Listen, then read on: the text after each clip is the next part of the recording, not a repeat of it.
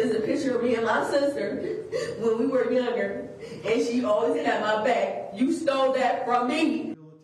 New at 4, emotions running high in court today as the Euclid man convicted in connection with his ex-girlfriend's death in Cleveland Heights was sentenced just hours ago.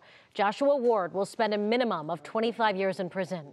The victim, Shievon Seats' family, you heard, gave an emotional impact statement ahead of the sentencing. Ward pleaded guilty earlier this month to involuntary manslaughter, felonious assault, and having weapons under disability.